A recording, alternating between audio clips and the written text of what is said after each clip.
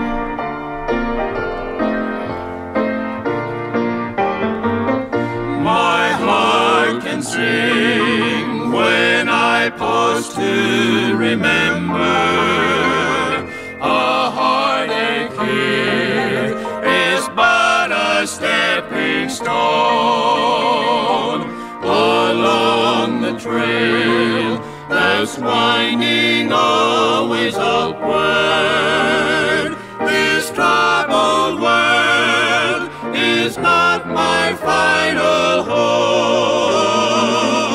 But until then my heart will go on singing. Until then with joy I'll carry on. Until the day my eyes behold the city, until the day God calls me home. These things of earth will dim and lose their value if we recall there are but for a while.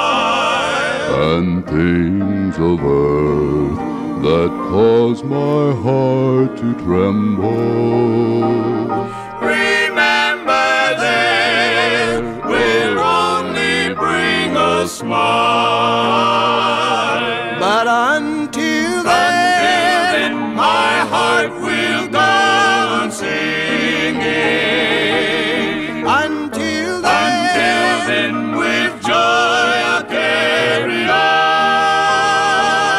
Until the day my eyes behold the city.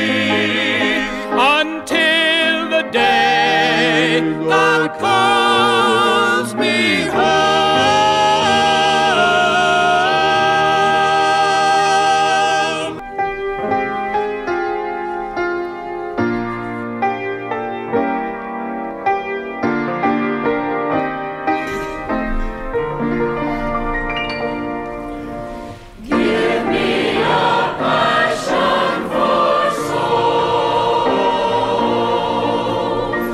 as I was thinking of souls lost in sin, souls that the Savior his life gave to win. I was so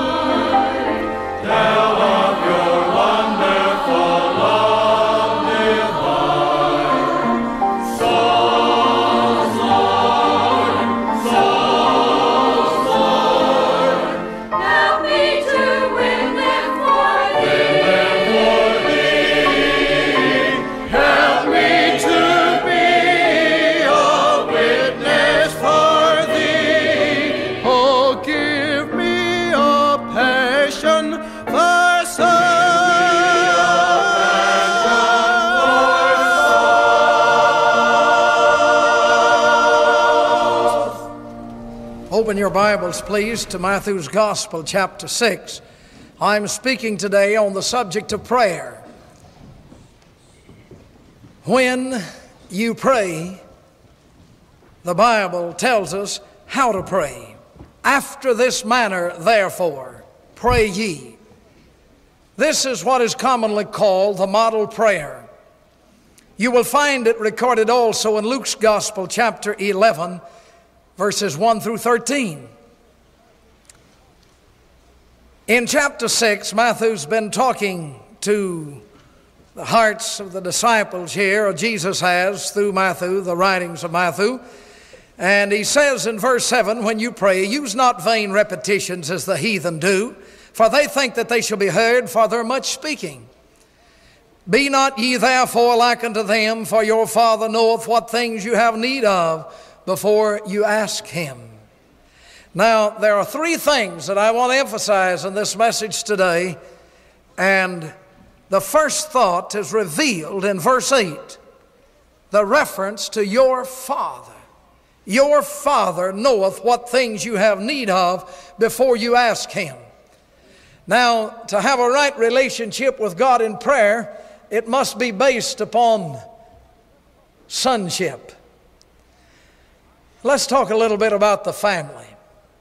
I'd like to bring greetings to my two sisters who listen to my broadcast regularly when they're not in church.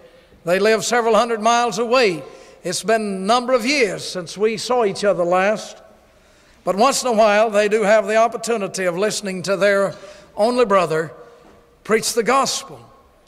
And I'm sure that I have their prayers every week and every Sunday. It's a great encouragement to me. It means a lot to me to know that my own flesh and blood remember me in prayer. My son that left just this afternoon driving back down to Louisville to the university there, he said, Dad, I'll be listening to you tonight. I'll hear the broadcast, the Lord willing. Let's talk about the family, your family. Would you like to do that? Does it mean anything to you, your family? Did you read the newspaper the other day? Forget which one of our Cincinnati papers had an article in it about the mass murders that we have had, how that father killed a whole family of children. They are sure that it was it was murder, self-suicide.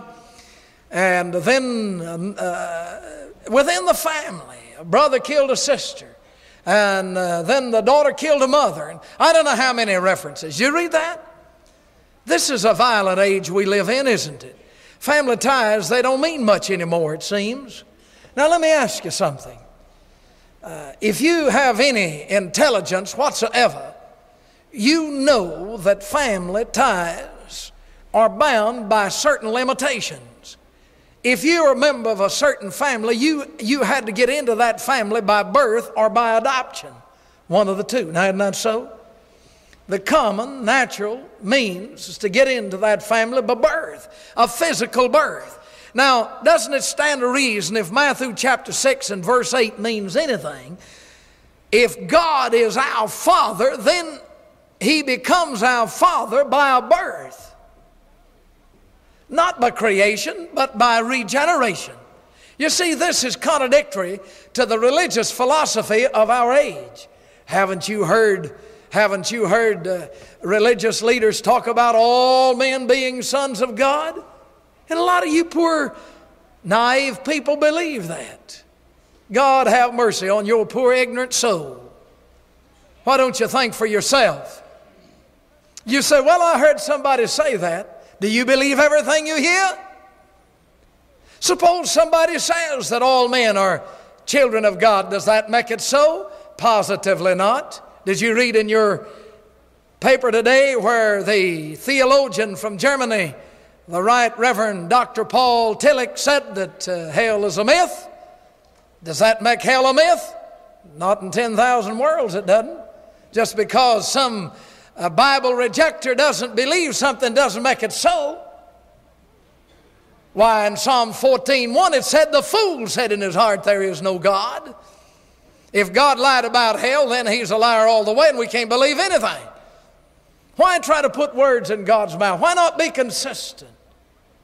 If I hadn't been a preacher, I wanted to be a lawyer. I'd like to have been a lawyer. I think that's a challenging vocation, to be a lawyer, to be in the courtroom and to plead a case. To me, it had afforded a challenge. Well, any lawyer, any judge will tell you that if you're going to present your case before a jury and so forth, that you need to get all of the evidence. All right, you ought to have gumption enough to use your own head and not take what somebody else said. Why not read the Bible? The Bible talks about another family. In John 8:44, Jesus himself said to a crowd of religious people, said, "You're of your father, the devil." You say, well, he didn't mean that. Well, why didn't he say what he meant if he didn't mean what he says? He really got us mixed up. If Jesus Christ doesn't have the ability to speak in a fluent way and in a definite way so that we can understand what he meant, then I'm not going to be accountable. But Jesus Christ did say what he meant to say. And he said, "You're of your father the devil," to that crowd of unbelievers. And there's two families in the world today, and don't let anybody kid you. You better study your Bible. Now, my text said, "For your Father knoweth what things you have need of." God the Father. Now, let me ask you, when you stand up, or when you stand to recite the Apostles' Creed, and you call God Father, and you haven't been saved, you can drink like a fish and get drunk on Saturday night and go to church with all of your pious platitudes on Sunday morning and repeat the Apostles' Creed and call God Father. Isn't that a joke? Man, that's a joke to me. How can God be your Father and you live in the hog pen? Can't. When you're born again, when you're redeemed by blood, you become a new creature in Christ. 2 Corinthians 5:17 says. All right, to pray, and to pray sensibly, and to pray scripturally, and to pray like you should pray and call God Father means that you must first be born again. You must be born of the Spirit of God. You must be born again, Jesus said. Now look, in John chapter 3 and in verse 3, he says you'll not get inside of the kingdom of God unless you're born again. And in verse 5, he said you must be born of the water and of the Spirit to enter the kingdom of God. And in verse 7 he says, "Marvel not that I said to you, you must be born again." And in James 1:15 he says we're begotten or born again by the word of truth. 1 Peter 1:23, and I could go and give you other references. Why don't you believe God's word? Have you been born again? Can you look back yonder in the past and say at a certain time, I was born again, that I passed out of death into life, or repented of my sins, and I forsook my sins, and I've obtained mercy? Has it happened to you? You're not going to heaven if you haven't had the new birth. That's what the Bible said. Now the Lord said in Matthew 7, he said, "Many shall come in that day and say, Lord, Lord, have not we done many wonderful works in your name? We built hospitals, we've been philanthropic in all of our activities, and we belong to various benevolent organizations." And the Lord says, "Depart from me, you workers of iniquity, I never knew you." Not every man that says, Lord, Lord, will enter the kingdom of God. You have to belong to the family. Do you belong to the family? Can you look back yonder and say, at the age of 14, I was saved? Can you say, Preacher Rawlings, it happened over in Germany. I was a paratrooper, and when I dropped down, I was behind enemy lines. And it seemed that after all communication was cut off, that it was inevitable death. And there in that foxhole that day, I bowed my head in the dirt and I said, "Oh God, save my soul. I'm not prepared to die." And you got saved. Is that right? When did it happen to you? Have you been born again? Do you really know?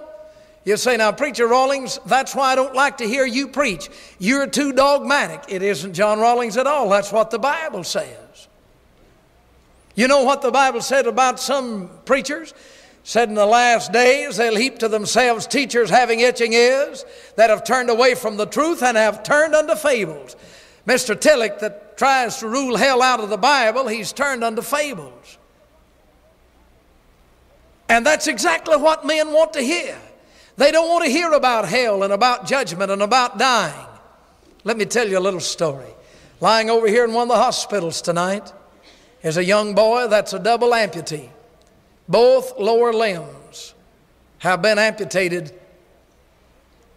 I stood by his bedside just 3 days ago, and I talked to him about Jesus. I said, young man, have you been thinking about being saved? He said, I have. I said, do you want to be? He said, I do. And there, with the Holy Word of God, a little Gideon New Testament, I pointed him to Jesus Christ, who died in his place and in his stead. That young man was in a horrible car accident. Tonight he lives in Jesus Christ because he received him as his Savior. A young lady from another city came to his room, and with her Bible she was going to witness to him, and he told her that Reverend Rawlings had been to his room and he had accepted Jesus Christ as his personal Savior. Please don't laugh that off. That's a reality, my friends. There's a man sitting in this auditorium tonight, and he was in my office, and I led him to Christ, and he said, Reverend Rawlings, for years I've gone from bar to bar, and I've lived in sin, and I've drunk the cup to the bitter dregs. But he said, after the day was over, he said, there was always an emptiness in my soul. That's what sin does for you. You see, in the book of Proverbs, it talks about the wine that sparkles in the glass, and it said at the end, it stingeth like an adder and it bites like a serpent. That's what liquor will do for you, son. It'll never bring lasting joy and peace. That's sin. I'm trying to tell you that this business of religion is real, Mr. Sinner Man. There's a reality in it. I could ask 100 people in this audience tonight, if you've tried the whiskey bottle and it didn't satisfy, the people would stand. You know, let me tell you another story. Years ago down in Smith County, Texas, I was pastoring in Tyler, called the oil capital of Texas. The county was dry, and so the liquor crowd decided that they would put on an option election and they'd bring liquor back. Well, the fight was hot and heavy, and I was in the midst of it. And of course on radio once and twice a day, and advertising in a newspaper, and our church is so large it really dominated the religious life of the city. And so the liquor crowd, they started a rumor that the bootleggers had paid John Rawlings off, that they gave me $50,000 so that we could keep the county dry and the bootleggers would have a field day. Now that's how crooked that crowd is. Well, I got on the radio and I said there was just one thing not wrong with it. It wasn't so. If they want to give me $50,000, I could go on several radio stations, you see, and put their whiskey money to work. Well, with the crowd, the thing was really hot. I went to my radio man. He built about 14 radio stations in the Southwest, graduate of Harvard University, or rather Yale University with high honors. And he and I had become good friends. He was like a father to me. Incidentally, he wasn't a Baptist. Every once in a while, he's retired now, he picks the phone up and calls me, talks with me. I hope he's listening tonight. Anyway, I told him, I said, Sunday night I want you to leave the radio line open and let me stay on until I finish. He said, okay, that'll be all right. Well, the liquor crowd didn't know what I was going to do. I had an open air service. We had hundreds of people there, and I had lined up some of my own men and women that would come to the microphone and testify of what whiskey had done for them. Well, that liquor crowd didn't know that.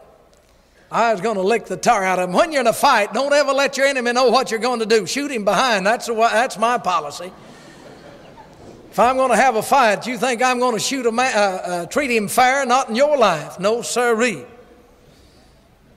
You say, well, that's not the way to fight. Well, I just don't want anybody fighting me. I'm going to try to treat every man right. But if I can get him dirty, I'll get him dirty. And I was going to get that liquor crowd behind and in front and on either side, and after dark and before daylight. I despise that crowd that traffics in the souls of men. And so I had these folks ready to testify. Had the choir to sing a couple of old numbers that stirred the folks' hearts. And then I said, I'm going to call for volunteers to come and testify. And there was a tall, attractive young woman that came to the microphone and said, Pastor Rawlings, I want to testify. And she started testifying. She stood there with her face shining and told how that from bar to bar, over in Kilgore, Texas, and different places, that she had thrown her life and her virtue and her health away, and she had tried to commit suicide. Ms. Rawlings and another lady had gone to the home and had ministered to her and finally won her to Christ, and I baptized her. And she was active in our church, and she stood before that crowd and told what sin had done, and how that she had on her body scars where she tried to take her own life. And it wasn't one of these Hollywood kind. She had really tried to kill herself. And then I had men to come and testify, and one after another. And we had a number of oil people, and some millionaires were sitting right down in the amen corner. And a couple of fellows whom I knew quite well, and there was a lady in that audience that they used to run around with. They had their wives with them. And this lady was there. She had been saved and baptized in our church. And she came to the platform and testified and said, some of you that's sitting here, I danced with you, and I ran around with you, and my life was a wreck. And she said, when Pastor Rawlings preached one Sunday morning and gave the date, she said, I ran from the building screaming, and they caught me and carried me back to the altar, and I cried out, oh God, save my soul, and said, I've been sober every day since. I have a class of little girls, and she went ahead and related what God had done for her. And brother, listen, you talk about pandemonium breaking loose. Finally, they had to cut my program off. I'd already gone over about 20 minutes. And the cars of that city, there were so many, and that 4-lane road in front of my church was blocked, and all of the side streets, traffic was blocked for, I don't know how far. People wanted to see what was taking place. Hearing those testimonies of people that's now sober that were once drunkards, both men and women. Some of the men were drunkards at the age of 16 years. Don't try to kid John Rawlings. I know what the grace of God will do.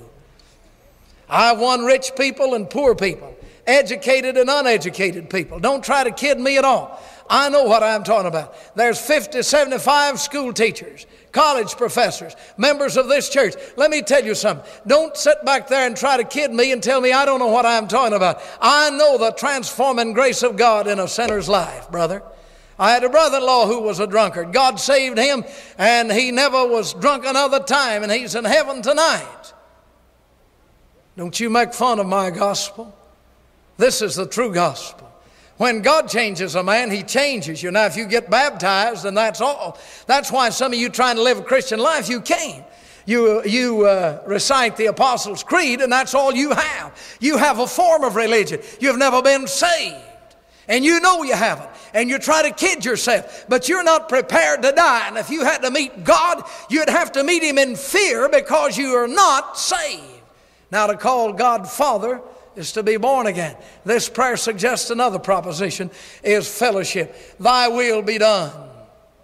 Thy will be done. It's a great prayer to pray for God's will to be done in your life. It may mean that you'll go as a missionary. It may mean that you'll have to sacrifice your life. God's children have died for the gospel's sake. In this model prayer, brother, I could speak and use this as a text for a full month and never exhaust its meaning. This prayer, this model prayer, suggests fellowship. Isn't it wonderful to have fellowship with the Lord Jesus Christ? Let me tell you a joke on myself. I've told it before. This happened 1 week before I enrolled in a seminary to prepare for the ministry. I was in my hometown, some more folks, and they said, let's go to the theater. Back in those days, they didn't have much air conditioning, and the theater people were the only ones that had money enough to air condition their buildings, you know. Well, I felt guilty. Now, don't start laughing. I'm a well-adjusted person. I'm not some kind of a fink. I don't need to be analyzed and dissected. I know what I am. I have a good time. I can laugh, I can cry, I can eat, I can sleep. I don't have to take tranquilizers to go to sleep. I'd sit here on this platform and look out across this crowd of hundreds and go to sleep. I don't have any trouble going to sleep. I'm not afraid of work. I can lie down and sleep beside it. Not much of anything ever bothers me. My wife will fuss at me, and I don't pay any attention. As long as there's a newspaper between us and I've got room to run. But you know, I bought my ticket and I went into that theater. Never shall I forget it. The Spirit of God said, John, aren't you going to be a preacher? And I said, yeah, I'm going to try to be. The devil said, John, don't listen. It's cool in here. And man, it was cool. No joking about that. And the Holy Spirit said, suppose some of these fellows you've been trying to win see you in here. I looked around like I was getting ready to rob the First National Bank. The devil said, oh, they won't see you. About that time, I glanced over there and they did see me. I felt so guilty. Sure, it didn't damn my soul. I could go every week like some of you. But I wouldn't have any testimony like some of you either. I won 8 people in home visitation last week. Don't sit there and kid me. You've got to have fellowship with God to do that, men and women. Why don't you get out and win some souls? You say you're boasting. No, I'm just telling about what a man who walks with God can do if you walk with God, fellowship with Him. You're not going to take Him to the theater and have power with Him, mind you. You're not going to dabble around in sin and set the empty beer bottles on the back porch and then try to throw an apron over them when the preacher comes in. I guess I'm about the snoopiest fella. Talking about Tyler, they out on South Broadway, they had a big theater there, and on a hot Saturday evening, I sometimes would get up there early and park my car to watch my members run and duck. I tell you, that was the most interesting thing you ever saw. Some of you are as guilty as sin. No wonder that you're sick spiritually. How can you have fellowship with God and compromise with the world? What fellowship hath Christ with Belial? What fellowship hath righteousness with unrighteousness? You see, when Pharaoh's tried to get Moses and the Jews to stay down in Egypt, you know what Moses said? Said, not a hoof's going to be left behind. I'm going to clear out, lock, stock, and barrel. Not going to leave anything behind. If you want to be miserable, you just dabble around in sin. I referred to it this morning. I'm going to refer to it tonight because it startled me. I remember a young man that made a profession of faith in Christ and was baptized in what was then the Laughlin Baptist Church, now Landmark Baptist Temple. He broke up his home. He had one of the most beautiful wives that I've ever seen. She was a Christian girl, and I think she wanted to live right. He broke up his home, started running around with another woman. You know what happened? He fell down the stairs and broke his neck. Wouldn't have God that had happened to a lot of other fellas. Teach you some sense. You know what I believe? God killed him. You say, well, I don't believe in that. Man, you ought to read your Bible. God said about a man who was running around with his stepmother, He said, turn him over to the devil and let the flesh be destroyed, that the soul may be saved in the day of the Lord Jesus. And the Bible said because some men had observed the Lord's table unworthily, said some are sick and a great many are asleep, have died. You tell me that God is not a God of judgment? Now here's where the modernists really will quit me. They say Rawlings preaches God is a God of wrath. Well, why not? He is. The Bible said He's a consuming fire.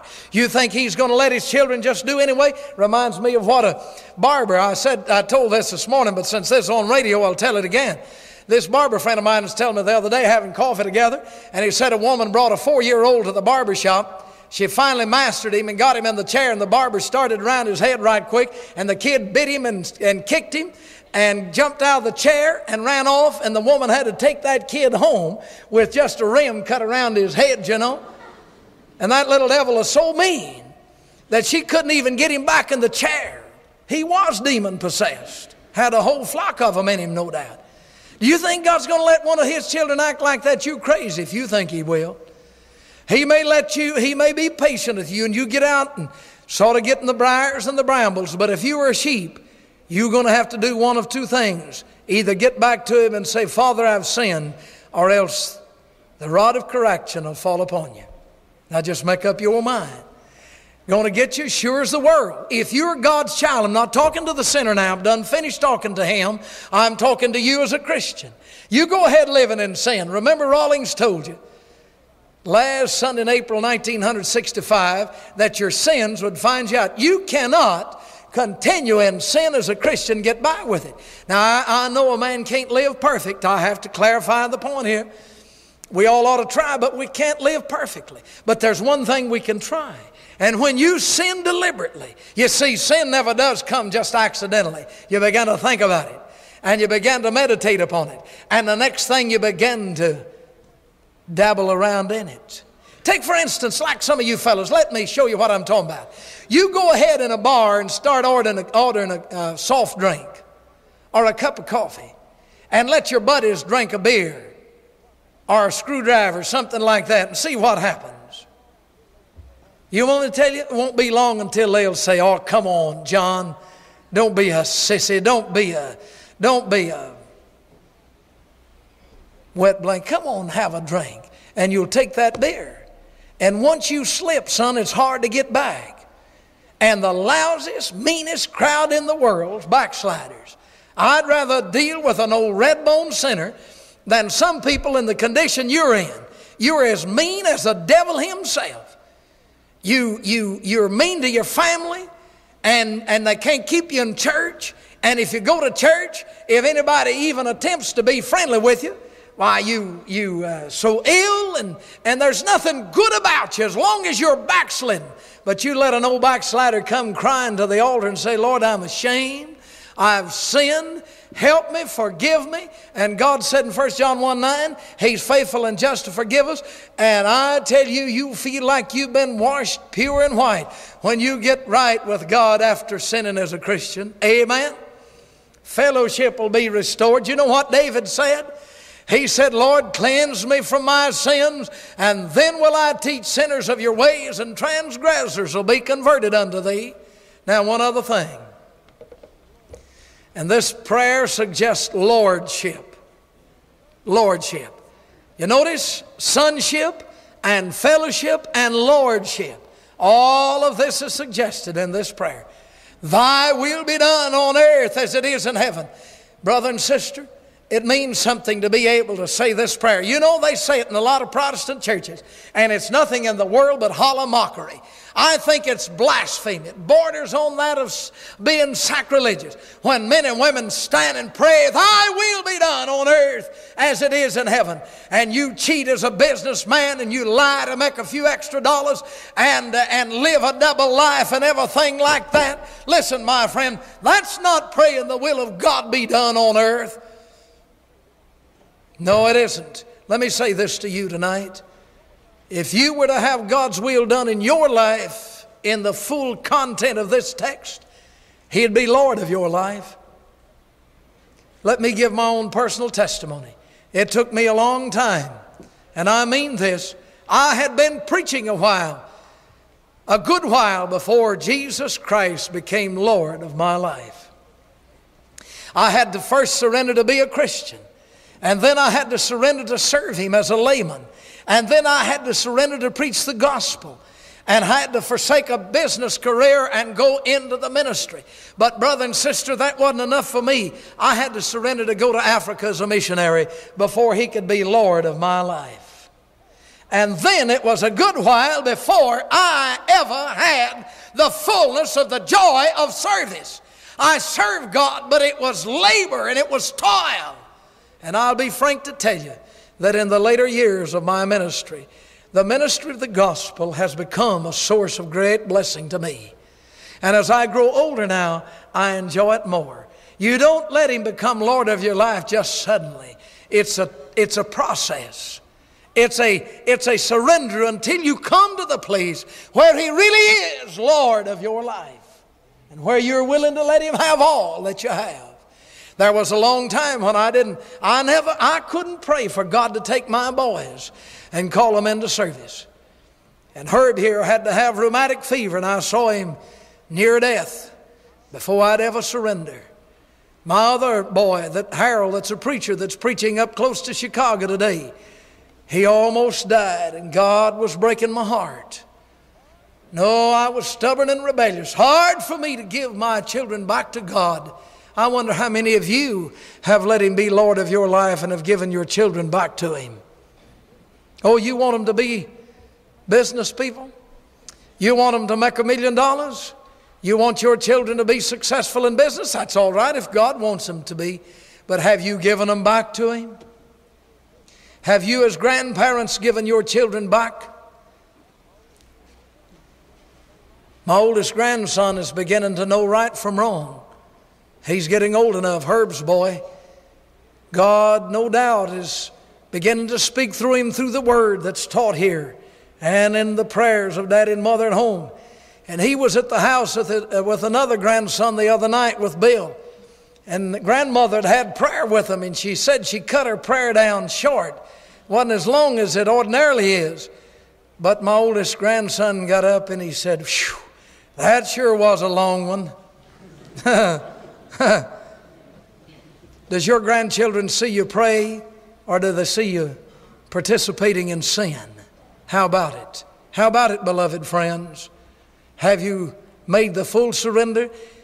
This prayer, this model prayer suggests to me that I must become His son through the new birth, through something that's more than just Christian education, that I must be born again. This prayer suggests that if I'm to enjoy my Christian life, I'll have to have fellowship with God. And then it suggests the lordship of God over my life, that He must be my all in all, that He must be everything. I'm wondering today how many of you will say of your life, "I'm ready now, Lord. I'm ready now for you to take over. I'm ready now for the full and complete surrender." Would you do it? Would you surrender? You know, beloved friends, listen to me.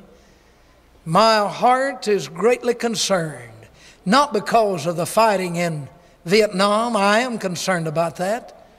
Not because that there are Russian missiles in Cuba, though I am concerned about that. You know what I'm concerned about? Not because of the immorality that's so rampant in America, though I am concerned about that. You know what my chief concern is today? That there's not more young people completely yielding their lives to Jesus Christ and letting Him become Lord. Oh, may God in heaven take this audience today, the radio audience, and here in this crowd, and speak to your heart. Let's bow for prayer and stand quietly, please.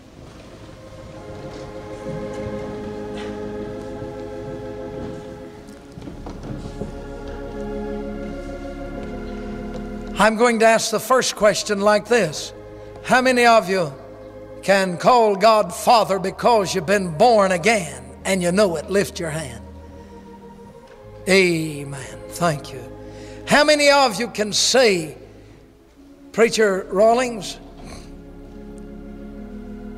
I have fellowship with God? And then how many of you can say, He's Lord of my life?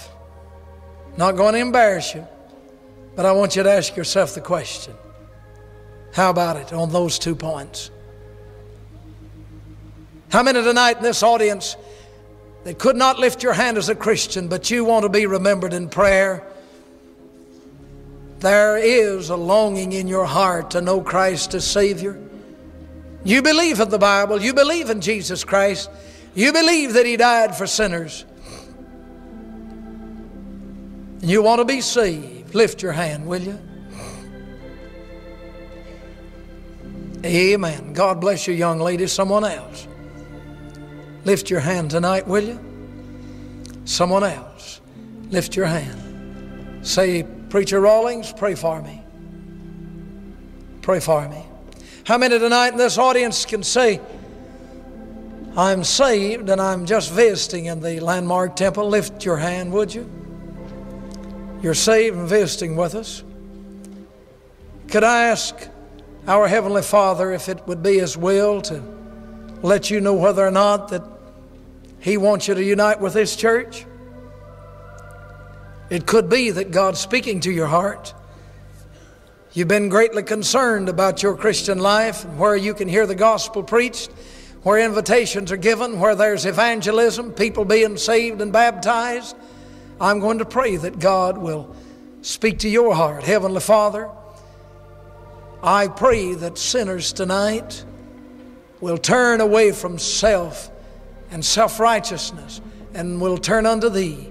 I pray, Heavenly Father, that Thou wilt save these precious souls. Oh God, move upon the backslider. And Father, may we have a consciousness of the cost of sin to the Christian. Father, I pray that just now you'll speak to hearts. Have your way. Give us a spirit of revival now. Keep your heads bowed. Herb and the choir is going to sing. Many of you know tonight that you ought to come and get right with God. Some to be saved and some to rededicate your life. Some to move your membership. Maybe some young man or young lady that God has called into service. Choir is going to sing. Will you pray now while the invitation's being given? Come right on. Come right on. Will you move out now and come?